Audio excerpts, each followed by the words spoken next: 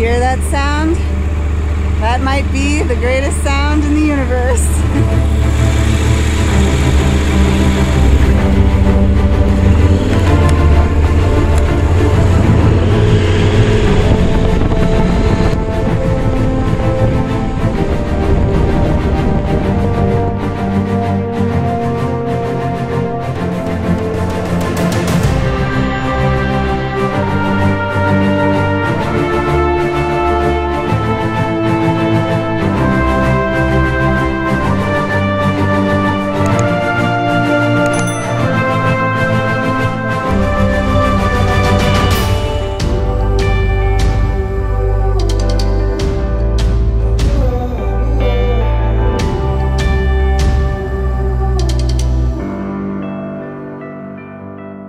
Sound check.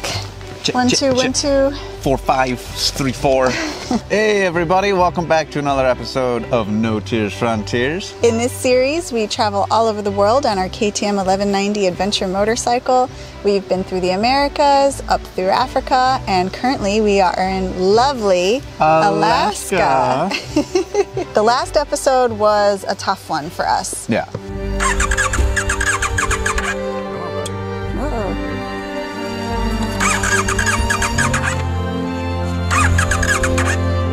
Bike is not starting.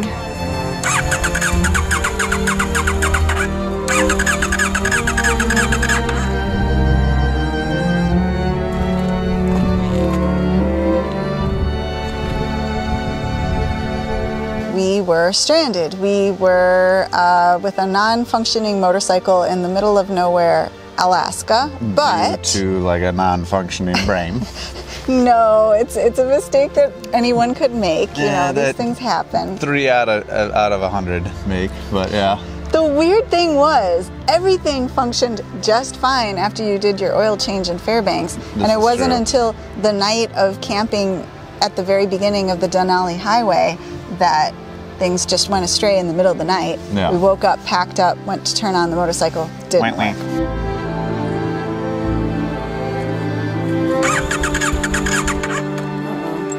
But we had wonderful friends. The cast iron, so it's kind of like Oh my god! Oh, it's the black flies, I think. Is it? They make you bleed like that, yeah. Oh. A brunch? Alright, go from one tasty meal to the next. We We did. met wonderful people at the campground. This is true. And thank you, John. Yes. So our friend John from Fairbanks has just arrived, and he is a mechanic and is pretty confident that he can help us with the motorcycle. So let's go see if he can. Fingers crossed. Oh, that's the style. That connection, and then Connectors, clean. That's what that is it.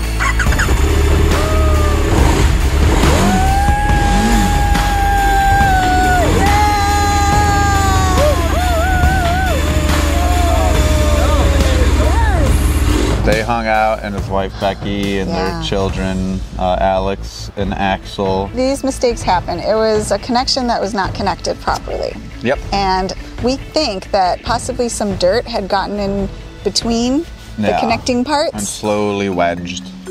And then something happened in the night, and it just Yep. didn't work anymore. We were going to hit the road the following day. We did have a little joyride, and John's, Yes. what do you call that? I mean, it's It's an all wheel. An ATV. it goes on water and it goes on land. It's one of those things. Yeah. They called it an Argo. Yeah. I'm assuming that's the brand name. Yeah. Yeah, so it has like these treads and wheels, and it runs on land, and then it turns into a boat in the water as well.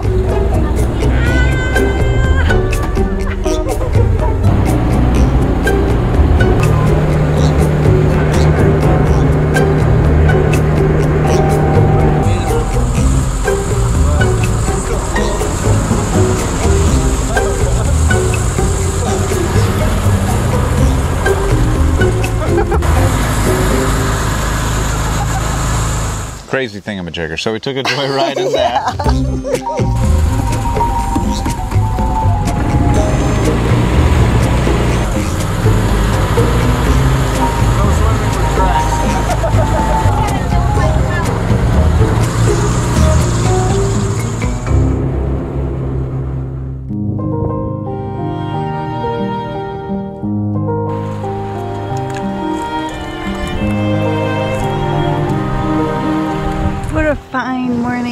today, and that is because we are going to get on the road again.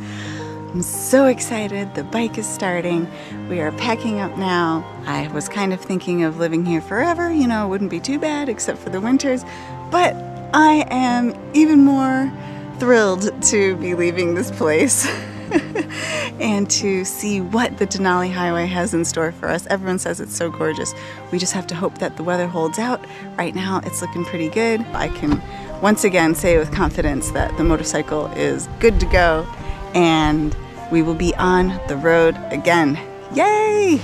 Once we knew that the bike was up and running, they took off and we said goodbye, and we knew we'd pass them, you know, a little later down the road because we can go a little bit faster than them in their trailer. But forever thankful to them. Thank you so very much. And our day's plan was going to be gorgeous because this was the beginning of the Denali Highway, which we had been looking forward to for quite some time. Lots and lots of people, Alaskans, people who had moved to Alaska and had done it, they'd all recommended this road. There are a lot of bugs. I'm happy to get on the road and get some wind and not have all these bugs flying around my head. You hear that sound? That might be the greatest sound in the universe.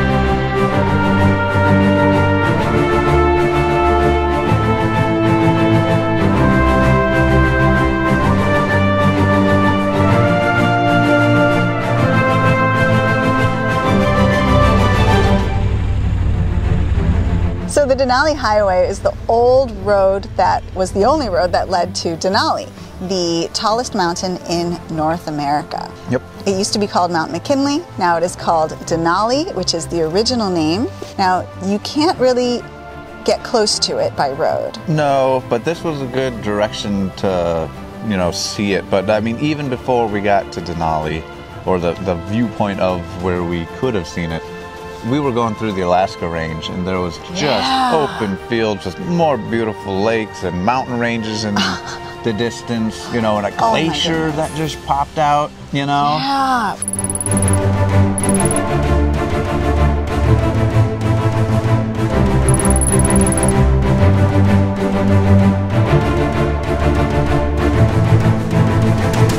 It was gorgeous. Absolutely beautifully gorgeous. The sun was out. There were some clouds, and those clouds liked to hover around the mountains, but for the most part we had beautiful weather. Oh, look at that. Yeah. Wow. Glaciers and mountains and it's... Yeah, now it feels like we're on top of the world. Yeah. We pulled over at just as many stops as we could. It just got better and better and better.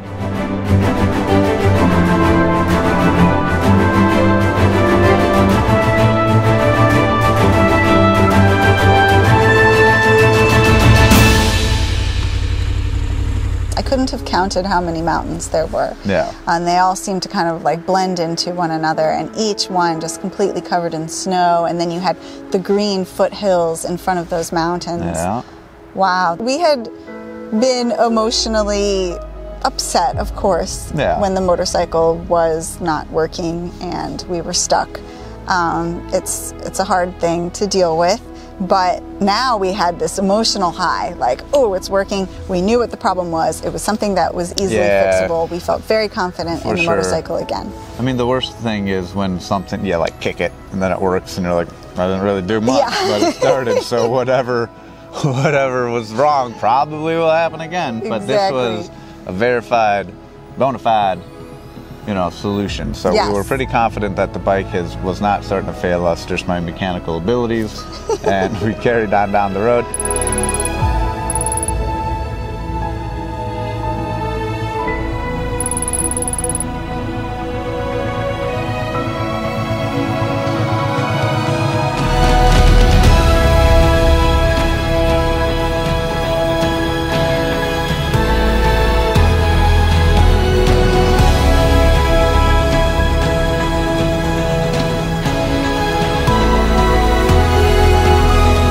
But when it came to Denali, Yeah. we unfortunately were unable to see Denali. Yeah, and I'm okay with that. We Yeah, saw there so was many too things many that clouds. we saw tall mountains that in Yeah. my mind it was like, yeah, I saw Denali. It was that big mountain with the white stuff on top, right? And like, yeah, and like saw that. Totally saw that one.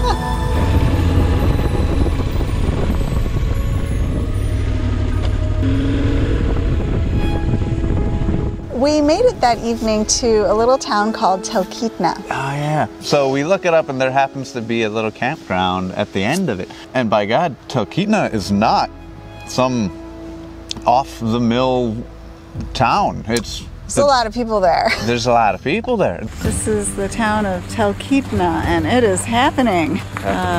Yeah, restaurants, bars, bands playing tonight, apparently. Storage locker, which is cool. Oh, nice. So we're gonna camp here, right? Kind of in the middle of town. It's like the park. On the butt end of town.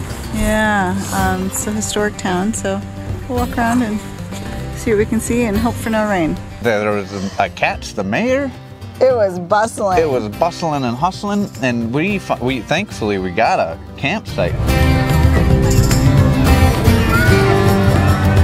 So here we have knitted products that are called amphibious, which is musk ox. It's so soft. Cans of soup dinner. We have chipotle chicken, which is actually quite spicy and delicious. And clam chowder. But our neighbor was like, yeah, man, there's a funk band playing tonight. And I was like, Yeah. heck yeah. So these neighbors turned out to be really, really cool. Jared and Christine. Yes. And they're originally from Wisconsin, so fellow Midwesterners. Sort of neighbors. Yeah, but they have definitely made a home for themselves here in Alaska. And they said, yeah, you know, we heard of this band, Diggin' Dirt, and they're really awesome. You should check them out. And the place where we had camped was kind of right in the middle of town. I mean, the town is right at not, the end of town. Yeah, it's not big. The town is like 2 blocks long. It is. And then the exclamation point of the line is the campground. Exactly. It's kind of like the town park on the side. Yeah. Yeah. But I was like, yeah, funk yeah.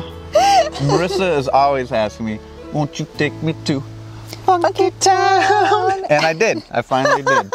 I took her to Funky Town. Oh my goodness. That band was great. Show.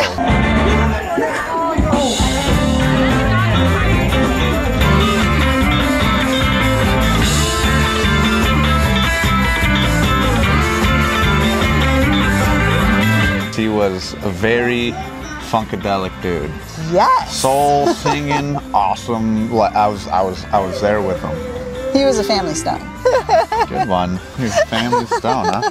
So not only had we had a very trying past couple of days, but this was like the high after the despair of going through the Denali Highway. It was so, so beautiful. This is then true. arriving in this town, and there's like this wonderful concert for us. We went through a little funk, and then we went to some Real funk. Heck yeah.